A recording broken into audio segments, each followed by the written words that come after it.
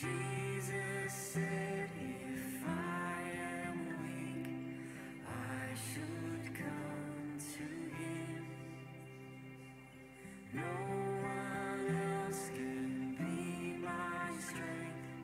I should come to him. For the Lord is good and faithful. He will keep us day and night. We can always run to Jesus, Jesus strong and kind.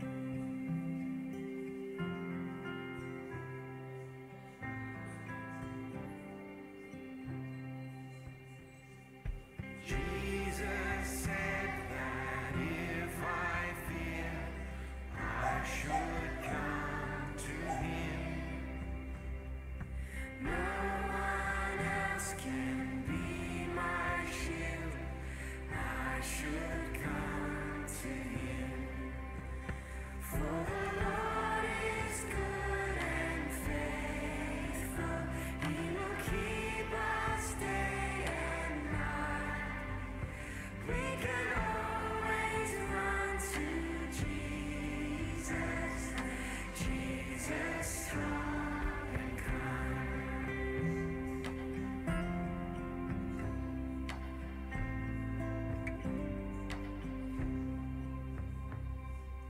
Jesus said, if I am lost, he will come to me. And he showed me on that cross, he will come to me. For the Lord is good and faithful. He will keep us day and night. We can always run to Jesus, Jesus strong and kind. For the Lord is good and faithful. He will keep us day and night. We can always run to Jesus, Jesus strong and kind. Jesus strong and kind.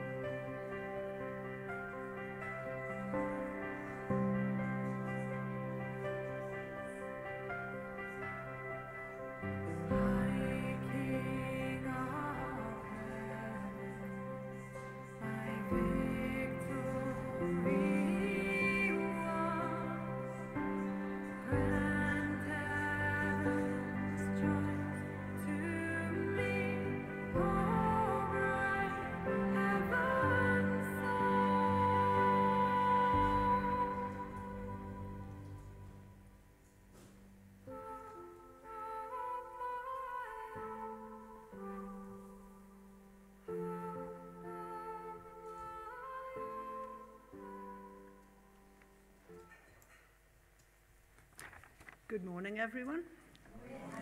Lovely to see us on this morning when we've had a little bit of rain. That'll keep me happy for a week, and it'll keep the men happy for 2 days. But no, it's good. It feels very good. One or two notices. Have we got any visitors? I don't think we have this morning. Thank you, Joan, for coming. It's always a pleasure to see you, and a warm welcome to those joining us on live stream. Now, Helen Carr, one of our church members, and her family for years, I mean literally, I think it must be 12 or 15 years, have organised a sponsored walk to raise money for lupus, something that Helen's had for a long time. Now, Joyce, bless her, over there, will be taking part in the walk next Sunday and has left a sponsor form in the back if anyone would like to sponsor her.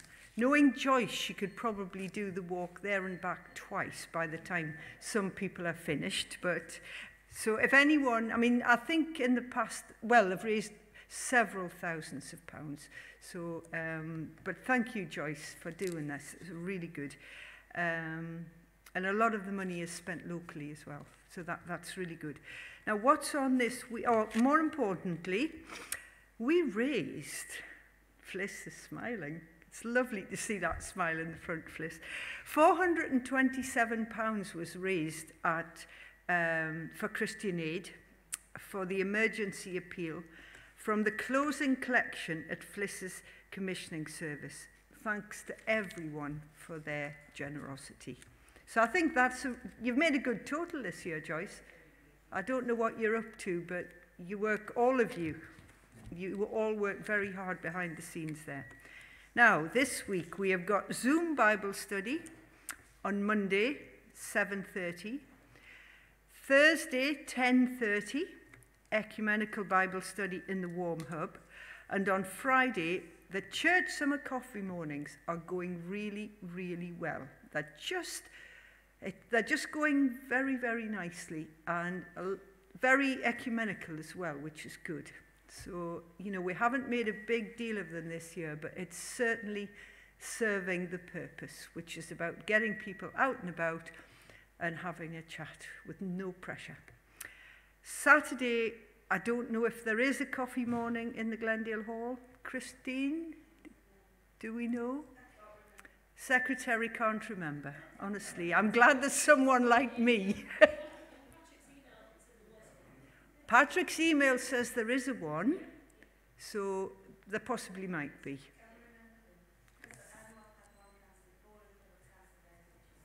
Right. Well, read the notices on the high street, that's the main thing. But also on Wednesday, you'll have seen these signs. This is just a free lunch. Well, it's not, the free bit's not the important bit. The Glendale Connect are providing a sandwich and refreshments for everyone that wants to meet on a Friday lunchtime. Not ideally, but initially the hope was that people with young children would think it was a really good idea to go up to the Glendale Hall and just not have to spend that money on children's lunches, because it is the summer holidays and things are, you know. But if we are full of church members, that's equally as good. But, you know, we'll give it another couple of weeks, and if it doesn't take off, we'll probably stop it. But it's certainly happening this Wednesday, 12 to 1:30, okay? Now, next Sunday, we've got a treat. We've got Anne Tonard and Fliss Barker. They're going to be leading our communion service. But unfortunately, this will not be live streamed. This will not be live streamed because of the summer holidays. But thank you very much for doing this. And we've got coffee after the service, so do stay if you can. And Joan, thank you so much for coming.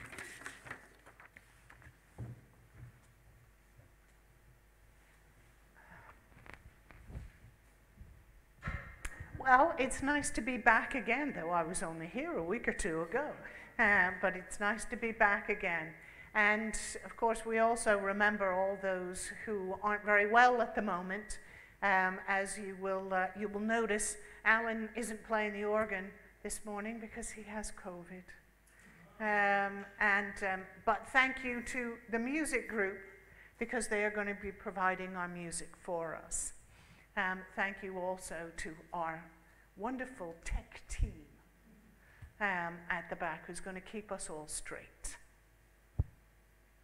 As we come to worship, we focus our hearts, we focus our thoughts, not just on this place, but upon God. Because it is awesome to gather before God. We're here to celebrate with wide-eyed wonder, for the God of all worlds is with us. Many signs and wonders are being done among us. So let us give what we can to all who have needs, so that all people, no matter who they are, may shout for joy as a part of God's commonwealth in this place. So let us worship our Creator. We're going to start by singing Love Divine, All Loves Excelling, in a jazzy way.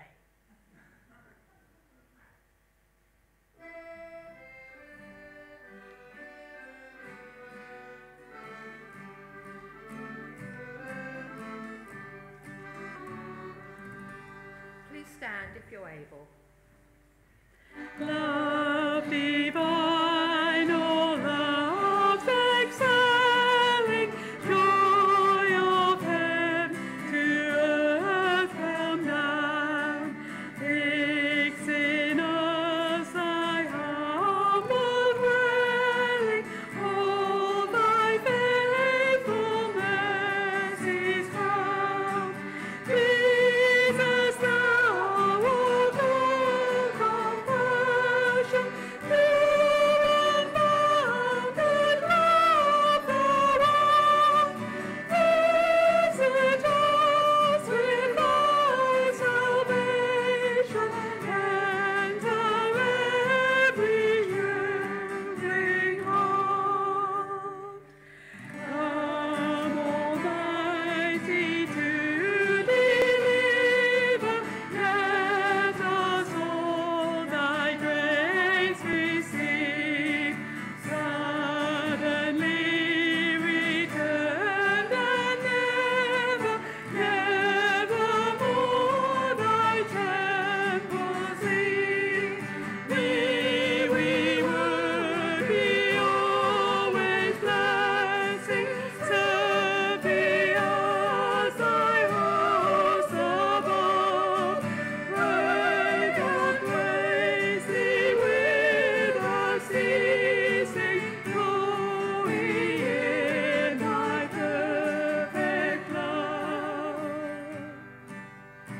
Finish then thy new creation, pure and spotless let us be.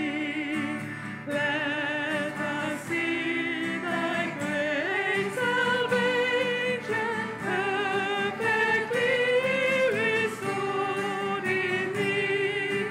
Change from glory into glory, till in every take our place, till we cast our crowns before thee, lost in wonder, love, and praise.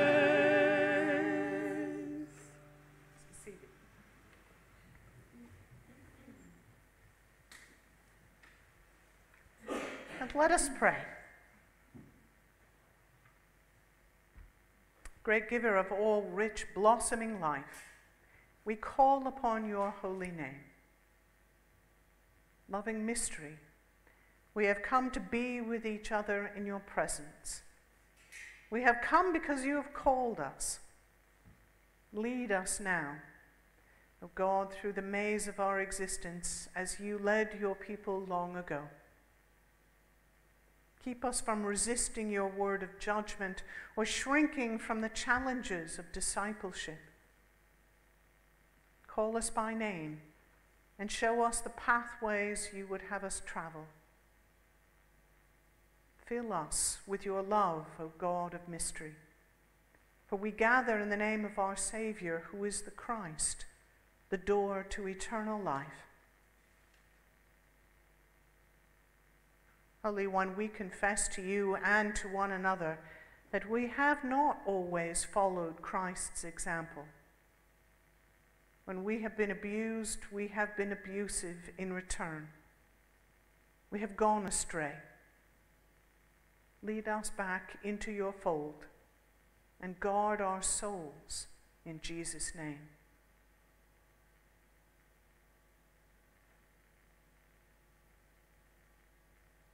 The promise of our faith is that if we entrust ourselves to the one who judges justly, we need not feel threatened, for we will be returned to righteousness. Having been brought back into the safety of God's fold, let us be at peace. Amen. I believe, is it Joyce that has our first reading? Okay.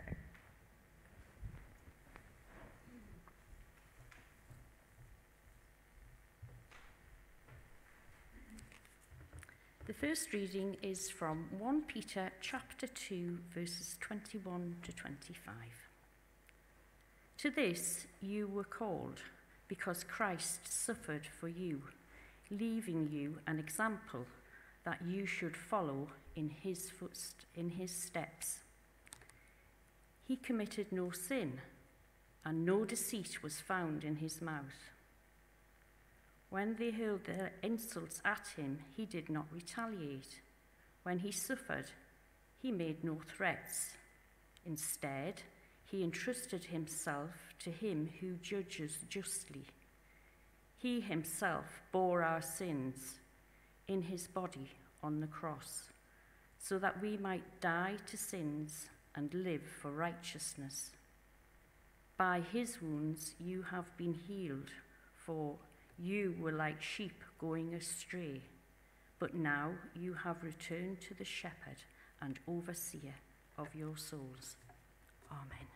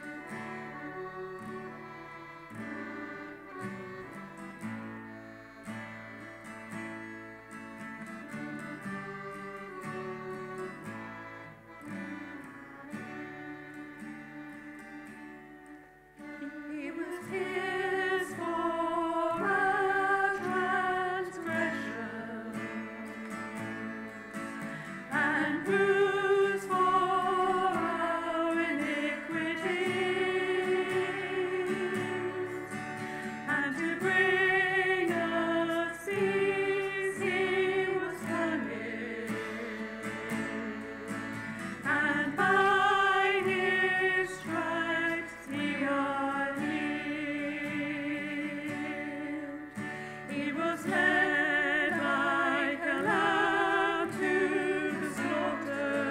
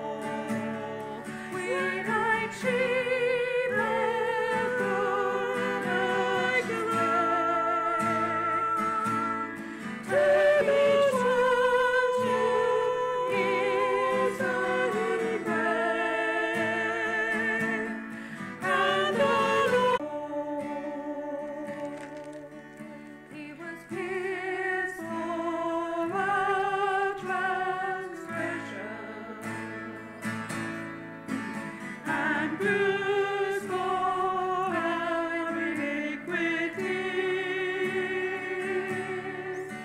and to bring us peace he was punished, and by his stripes we were healed. He was led like a lamb to the slaughter, although he was innocent of crime. He had cut from the land of the living. He paid for the guilt that was mine. We like sheep have gone astray, turned each one to his own way, and the Lord has laid on him the iniquity of us all. We like sheep have gone like a lamb, turned each one to his own way, and the Lord has laid on him the iniquity of us all.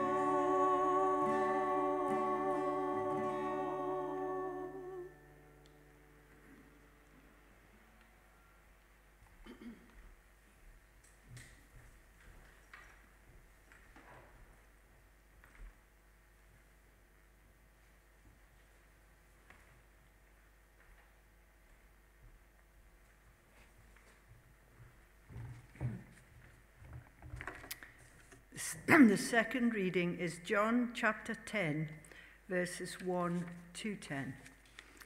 Very truly, I tell you, Pharisees, anyone who does not enter the sheepfold by the gate, but climbs in by some other way, is a thief and a robber. The one who enters by the gate is the shepherd of the sheep. The gatekeeper opens the gate for him, and the sheep listen to his voice. He calls his own sheep by name and leads them out. When he has brought out all his own, he goes on ahead of them, and his sheep follow him because they know his voice. But they will never follow a stranger. In fact, they will run away from him because they do not recognize the stranger's voice. Jesus used this figure of speech, but the Pharisees did not understand what he was telling them. Therefore Jesus said again, very truly I tell you, I am the gate for the sheep.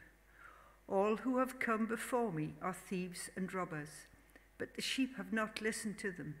I am the gate. Whoever enters through me will be saved. They will come in and go out and find pasture.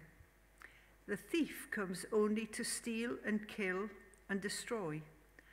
I have come that they may have life and have it to the full. Amen.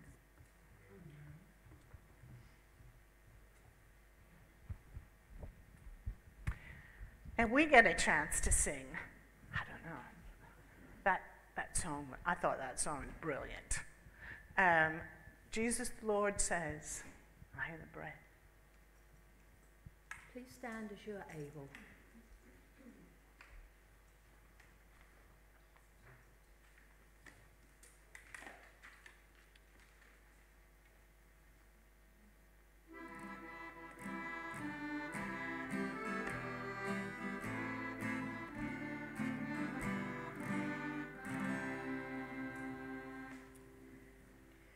Jesus the Lord says, I am the bread of life.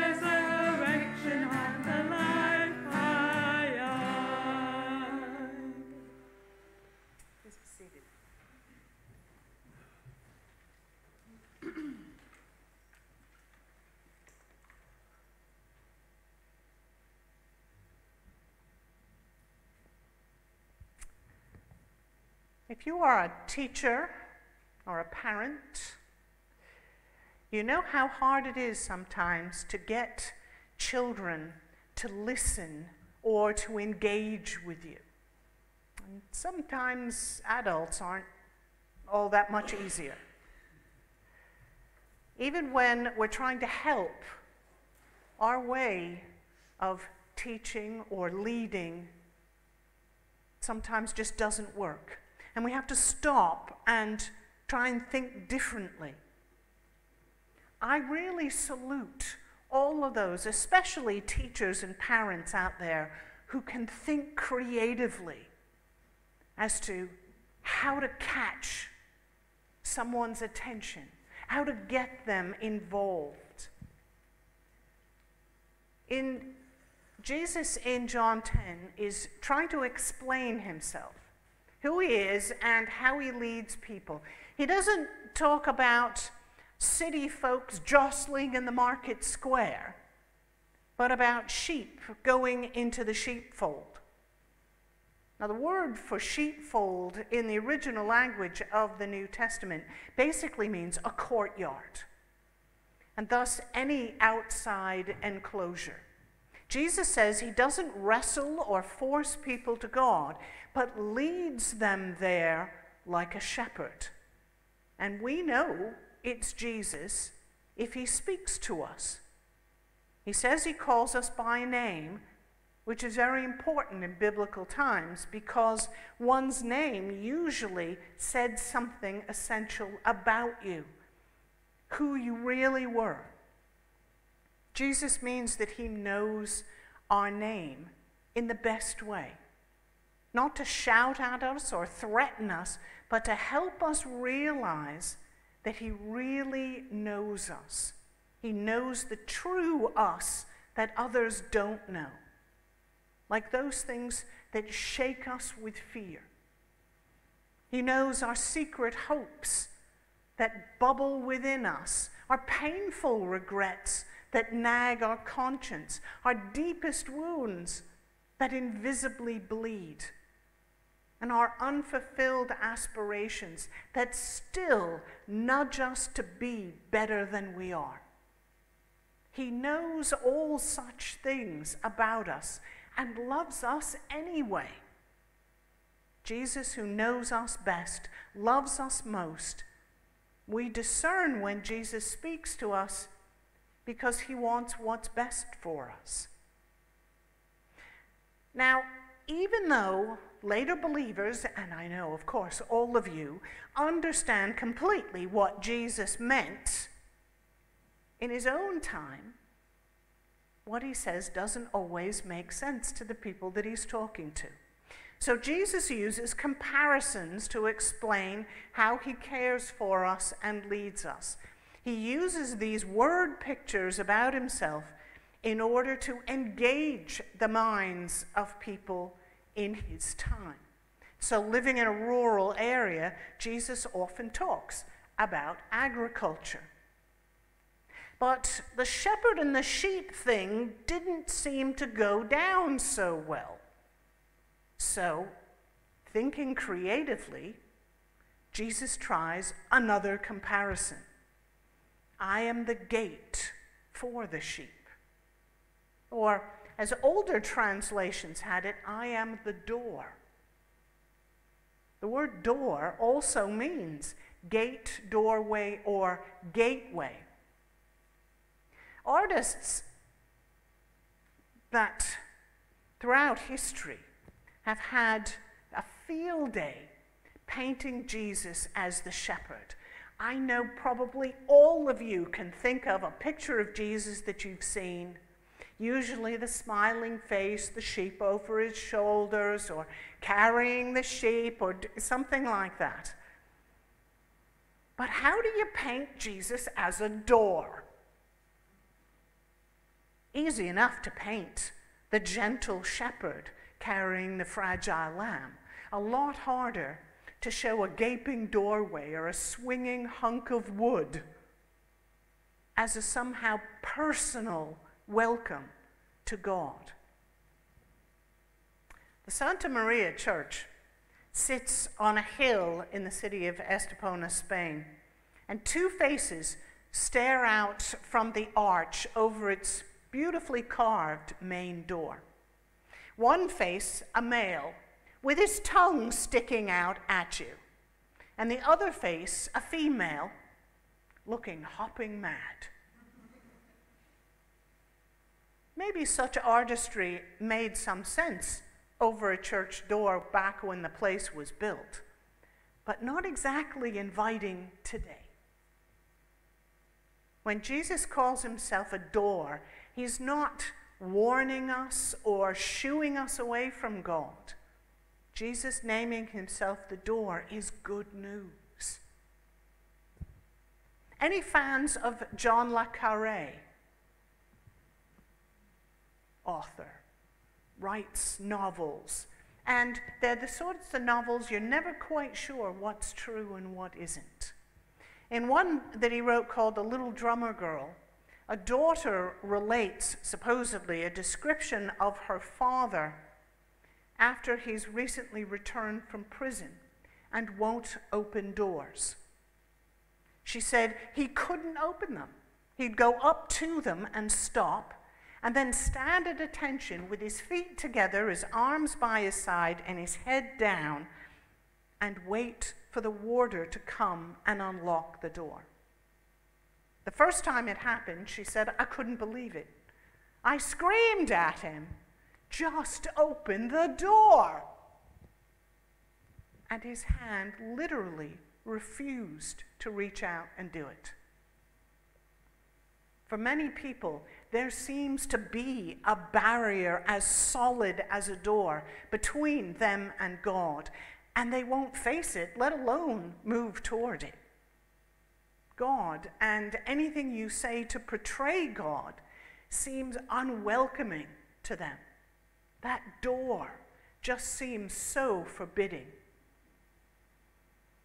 Many years ago, many years ago, I heard an old Sunday school sort of rhyming song, and I'm hoping that none of you have heard it, because there's a reason. And it said, one door and only one, and yet its sides are two. I'm on the inside, on which are you? I could hear little kids singing that song, and then see them stick their tongues out like that carving above the door in Estepona. And I could see that carrying over into adulthood. The church, now an exclusive place, those on the outside somehow just not good enough. Jesus calling himself the door isn't to frighten or belittle us, but to attract us. Jesus is a completely open door, not one that only swings open with an arrogant, patronizing glee, including some and excluding others. And no one else controls that door.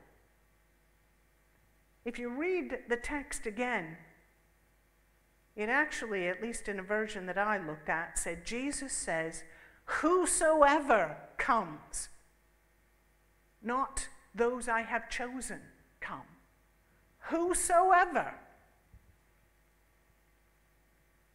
In the Middle Ages, when trade guilds passed on the knowledge of craftsmen, carpenters adopted the motto, I am the door. And when they made doors, they deliberately created the doors, two small upper panels and two larger lower panels.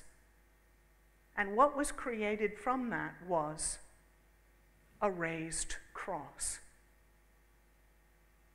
Most people have a door somewhere in their house with this pattern on it. It's actually called a Christian door. Think of Jesus' cross as a door that invites us to enter. As a way to be reminded of our Christian faith, we can remember and we can see it. see the cross every time we open a door.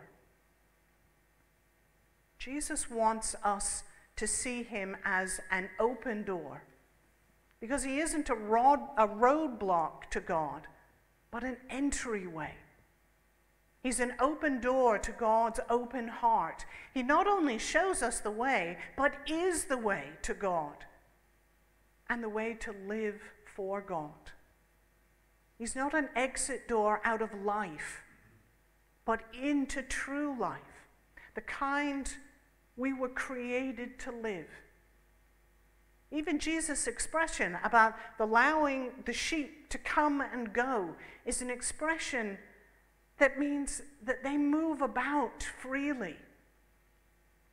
The courtyard Jesus leads us into isn't a prison, it's a temple. He brings us abundant life and true freedom, coming and going in choice.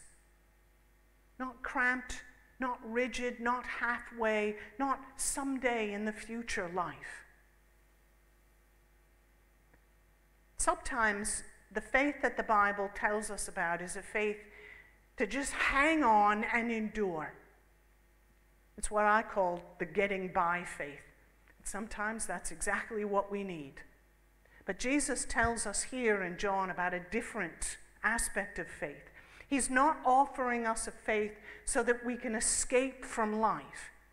He's also not offering or granting a faith that always keeps us safe from the bad things in the world. He promises, I came that they may have life and have it abundantly. Jesus changes the quality of our lives, not just the duration. The life he infuses within us helps us to live in this world as he does. That's eternal, abundant life. And that's what's most important in this passage. Jesus' life here is abundant. Maybe our Sunday school teacher or some evangelist or some fire and brimstone preacher that used to be around years ago taught us to concentrate on getting into heaven. But I don't recall anywhere in the Bible where Jesus traipsed around Galilee telling people, if you work really hard and if you pray really hard, that maybe someday, just maybe, you'll get into heaven. Maybe you'll be on the inside of the sheepfold. No, he told them to live within God's realm now. The God who is here right now in Jesus' invitation to life, who summons us through Jesus to live in a heavenly manner on earth. Jesus gives us that life now. More life than we expect or anticipate now. More than enough now. And that's better news than just sometime after death being led into heaven. Jesus' voice drifts through the door of the cross, speaking our name. We don't have to fear him or fear when he comes and knocks at our door and summons us. He'll calm us with faith and strengthen us with hope. He'll lead us in love to true life here in the vast courtyard of God's creation. He will be forever our door, our gate. Eternal, abundant life starts here, trusting God and serving God joyfully, as did Jesus, whose entire life is pictured for us upon the open door of the cross. And that's an image that we can remember. Amen.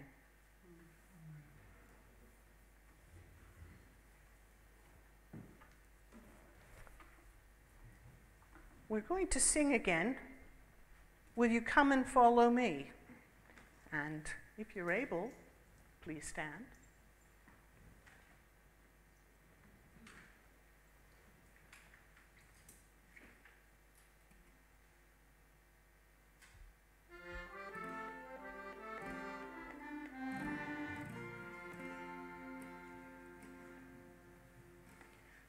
Will you come and follow me if I would call your name? Will you go where you don't know and never be the same? Will you let my name be shown? Will you let my name be known? Will you let my life be grown in you and you in me? Will you leave yourself behind if I would call your name? Will you ever cruel and kind and never be the same? Will you raise the horse that's there? Should your life attract or scare? Will you let your love to bear in you and you in me? Will you love the you will hide if I would call your name? Will you quell the fear inside and never be the same? Will you use the faith you found to reshape the world around? Through my sight and touch and sound in you and you in me. Lord, your sermons echo true and I will call your name. Let me turn and follow you and never be the same. In your company I'll go, where your love and footsteps show. Thus I'll move and live and grow in you and you in me.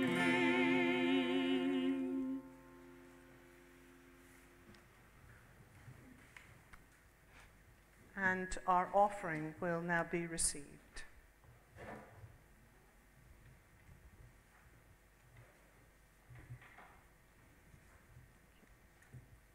Loving God, we bring you the gifts of our labor and the gifts of our love. May all these gifts help us to do your work in this place. This we ask in Christ. Amen.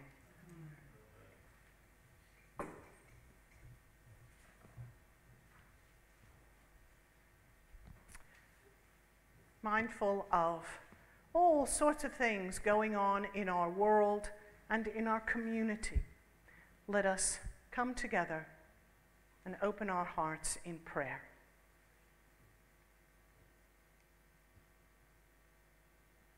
O Spirit of creation, new life is everywhere around us.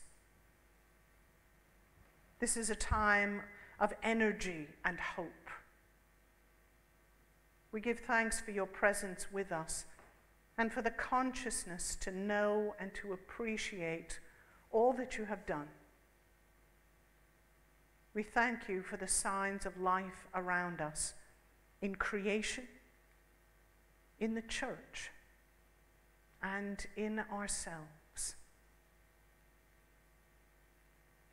Today we stop to wonder how it was for those who knew Jesus as their teacher, who felt his vital presence. May we walk forward through the door that has always been held open for all to enter through. And there may we find a peace and a joy that are beyond our imagining.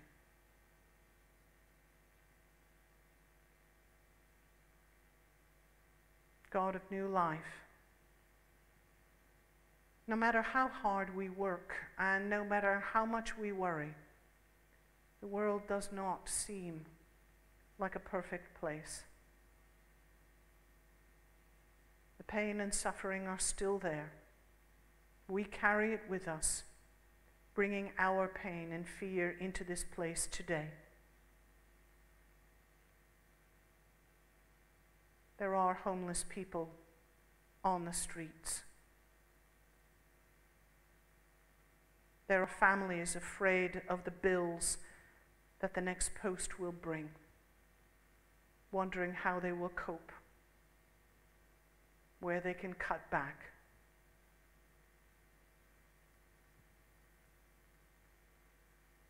There are young people who abandon hope in the future.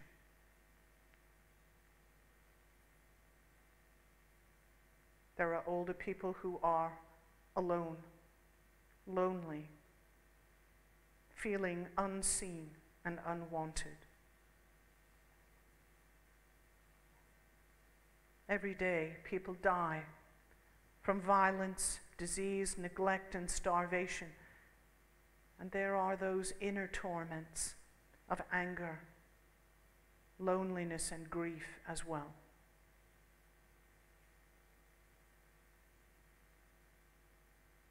At times, our hearts are full of grateful thanks for all the wonder of this life.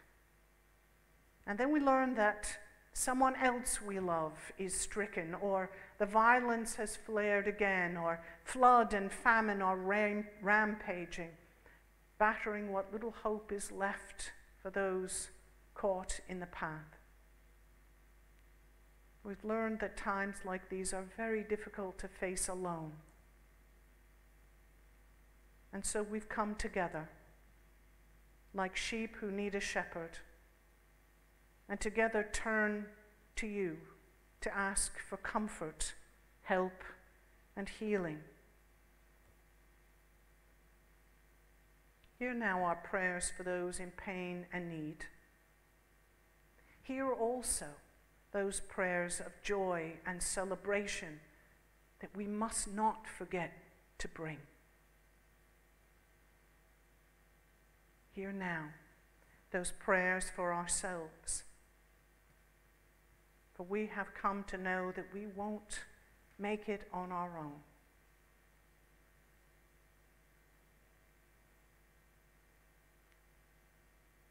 In the quiet of these moments, hear our prayers.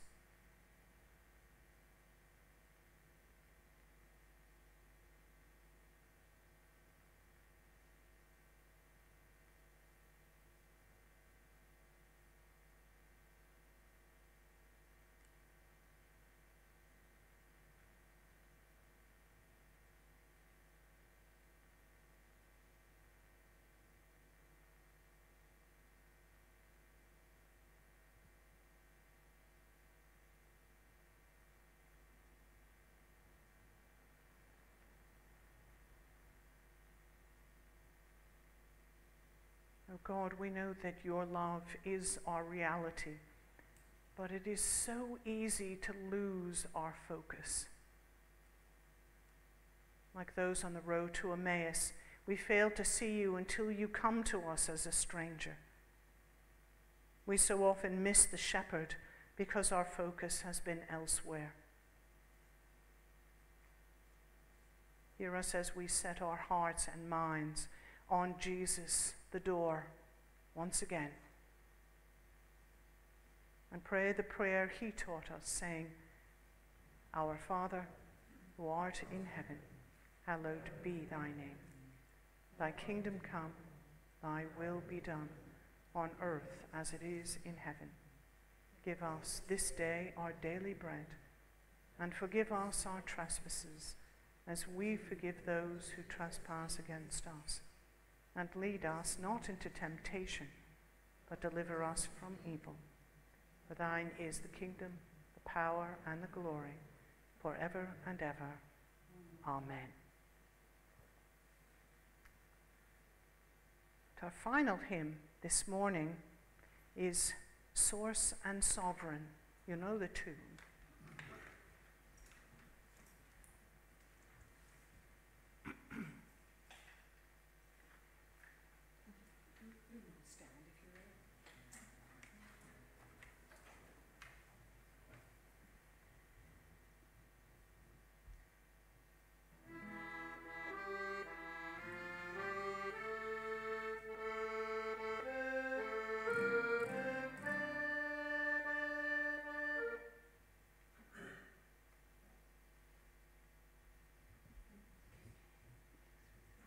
Tune, but it wasn't the one I was expecting.